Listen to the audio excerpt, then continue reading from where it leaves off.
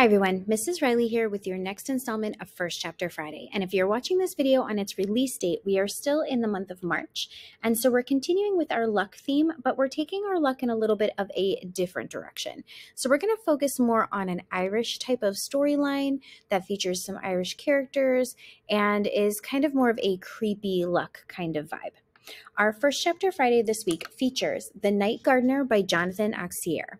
And this story follows two Irish siblings who are traveling through the English countryside to go work at a very creepy English manor. And when they are on their way, they come across this mysterious stranger. And this book is part a little bit humor, definitely very creepy and on the borderline of mystery and horror. And the story's actually been compared to the writings of Edgar Allan Poe. So I'm going to share with you the first chapter of The Night Gardener. Storyteller at the Crossroads. The calendar said early March, but the smell in the air said late October. A crisp sun shone over Cellar Hollow, melting the final bits of ice from the bare trees. Steam rose from the soil like a phantom, carrying with it a whisper of autumn smoke that had been lying dormant in the frosty underground. Squinting through the trees, you could just make out the winding path that ran from the village all the way to the woods in the south. People seldom traveled in that direction, but on this March morning that felt like October, a horse and cart rattled down the road. It was a fish cart with a broken back wheel and no fish. Riding atop the bench were two children, a girl and a boy, both with striking red hair. The girl was named Molly, and the boy, her brother, was Kip. And they were riding to their deaths. This, at least, was what Molly had been told by no fewer than a dozen people as they traveled from farm to farm in search of the Windsor estate. Every person they spoke to muttered something ominous about sour woods and then refused to tell them more. "The Windsors," said one lanky shepherd whom Molly had stopped in the road. "I'd just as soon lead my flock to a lion's den." He propped himself against his crook, eyeing Molly from heel to head the way that men sometimes did. "Be that as it may," Molly said in her most polite voice, "it's where we need to be. The Windsors were expecting us last week." "Then they can wait a little longer." The man summoned up some phlegm from his throat and spat it to the ground. "My advice, go back to whatever country you came from. The Sour Woods is no place for anyone." He shuffled across the road and into the trees, a trail of bleeding sheep behind him. Molly sighed. That was the third shepherd that hour. "What do you think they all mean by sour woods?" Kip asked when the flock had passed and they were moving again. Molly did not know, so she made something up. "You didn't know about sour woods?" she said, pretending to be astonished. "Why, it's a whole forest of nothing but lemon trees and lemon blossoms and lemon moss and lemon weeds.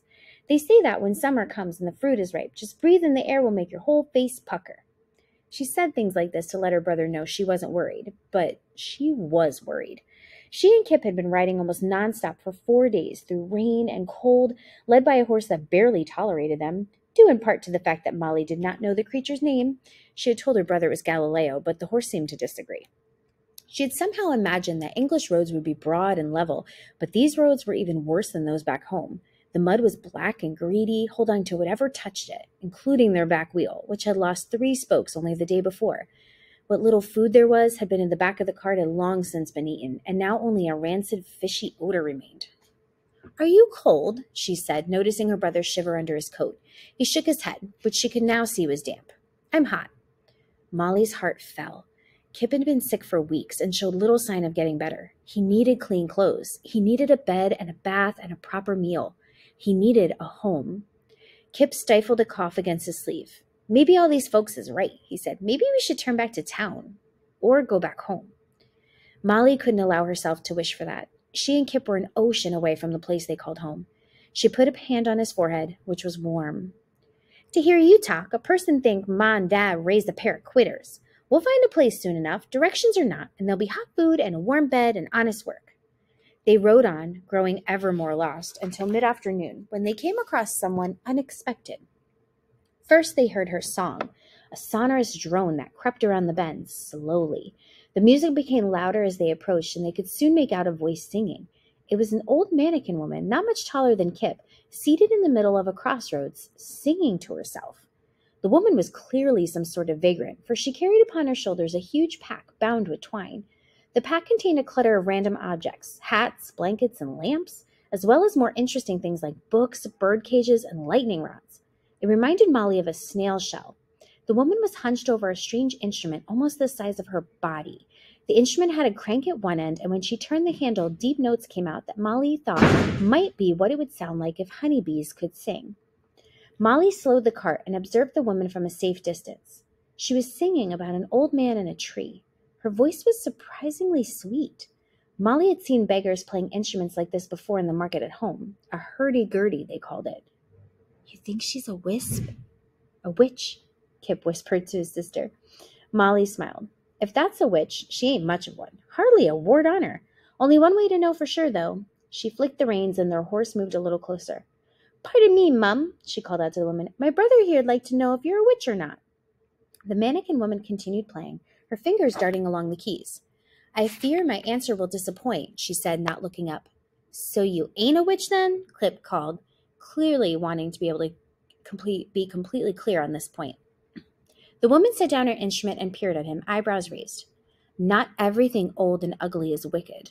I dare say that enough years your lovely sister will look no better than I do, and it'll be her that's frightening children that come by." She punctuated this with a suspiciously witch-like cackle. The woman struggled to her feet, which seemed a difficult task with a so heavy pack, and offered a neat curtsy. "The name's Hester Kettle. I'm the storyteller in these parts. I travel here and about, trading my songs for lodging and food and odd things." She wiggled a shoulder, jangling the forks and wind chimes that hung from her pack. Molly hadn't known there was such a job as storyteller, but it sounded like fine work. Telling stories was one of the things she herself did best. She had told stories to sneak her brother out of the orphanage. She had told stories to get a horse, and if she encountered any questions about her new job, she would tell stories once more. Still, there was something about this woman that made her uneasy. "And pray, Mum," Molly said, "what's a storyteller doing all the way out here? On foot, no less?" The woman shrugged, sucking something from her teeth. "I'm on foot because I've got no horse. As to why I'm here, new stories are rare in these parts. It's not every morning we get strangers come through the hollow, and two foreigner children with nary a parent between them riding due south on a stolen fish cart." She clucked her tongue. "Why, that's a story if I ever heard one." Molly caught her breath. It took everything in her not to look at her brother. "Oh, who says the cart was stolen?" The woman grinned at her. "That look on your face says it twice over, dearie." "You take that back," Kip said, surprising Molly. "We're no thieves. My sister bought the cart from a fisherman who had no use for it. He was joining the Navy to fight giant squids." He beamed at his sister. "Ain't that right, Molls?" Molly nodded vaguely. "More or less." She stared at the woman, silently pleading with her to drop the subject. The old woman whistled. "Giant squids, you say? Seems the truth is more compelling than the lie." She nodded to Molly. "I apologize for accusing you in front of your brother, and let me congratulate you," she added, "for picking such a fine name for your vessel." She winked. "I've a feeling it suits you." The woman was talking about the letters painted on their wagon. The side had once read St. Jonah's Cod Shop in gold script, but the paint had mostly worn off, so that only the letters S, C, O, and P remained. "It's just a random jumble," Molly said. She didn't like this conversation. Something about the way the woman looked into her, made her wary. "If you don't mind, Mum, my brother and me are expected somewhere this morning." The woman stopped near, blocking their path. "You're headed to the Windsor home, is that right?" Molly tried not to look startled. "Do you know him?" she said. "Not really. I did meet Master Windsor once, when he was no older than you. That was nearly 30 years back, right before they shipped him off to live with relations in the city, poor thing." The old woman shook her head. "When he moved back here last autumn, family in tow, well, let's just say that surprised a few folks." Molly didn't think there was anything strange in returning to the place where one grew up. Only a few weeks here, and she would give anything to be back at home in County Donegal, famine or not. "We're a little turned around at the moment," Molly said. "We asked some farmers what roads to take, but they were a bit shy with the answer." Hester Kettle nodded, looking out into the forest behind her. "Folks here think they're doing you a good turn by not telling you the way. None of them wants to be the one who steered two innocent babes into the Sourwoods, foreigners though you may be." "And what's so bad about the Sourwoods?" Molly asked. "Why, everyone in Cellar Hollows knows to keep clear of that place. Children are warned off by their parents, who were warned by their own parents, and so on as far back as any soul can remember." "So you don't know," Molly said. "First-hand accounts are rare, But most folks claim to know someone who knew someone fool enough to venture across the river into those woods. The woman hesitated for a long moment, her fingers playing at the edge of her patchwork cloak. They say the sour words changes folks, brings out something horrible in them. And then there's the other thing. Tragic, really. Kip leaned forward. What's the other thing? He asked. Molly clenched her jaw. The last thing she needed was this old loon filling her brother's head with frightening nonsense. She caught Hester's eye.